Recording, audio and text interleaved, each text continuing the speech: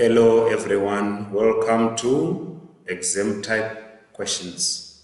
Explain why economists make use of economic models.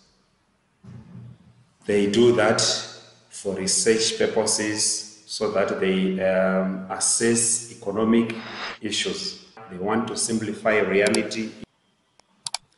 How does scarcity influence household decision making?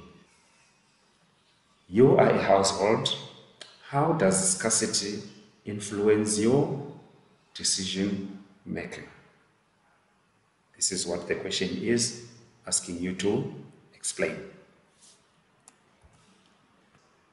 Scarcity, remember, means shortage.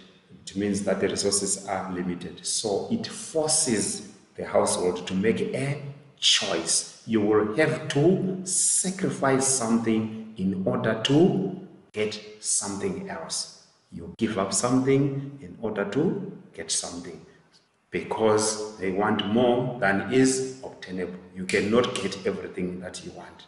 So you will have to make a choice. Like, okay, for now, let me leave this, let me take this. You sacrifice something, you get something. Households must choose which of their needs and wants they will fulfill, and which needs and wants they will sacrifice, because scarcity forces them to make a choice. Identify two types of consumption. Here, you just name them. Give two types of consumption. We have got immediate consumption. We have deferred consumption. There is no need to explain anything because you are just naming. But if it says name and explain, then you will have to explain what immediate consumption is. I don't want to go into detail with this topic because I already covered it in one of the videos that are on our channel.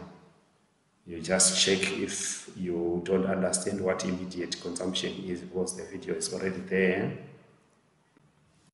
This marks the end of the lesson. Thank you for watching. Don't miss the next lesson and feel free to request a video of any topic of a choice and consider it done. Goodbye.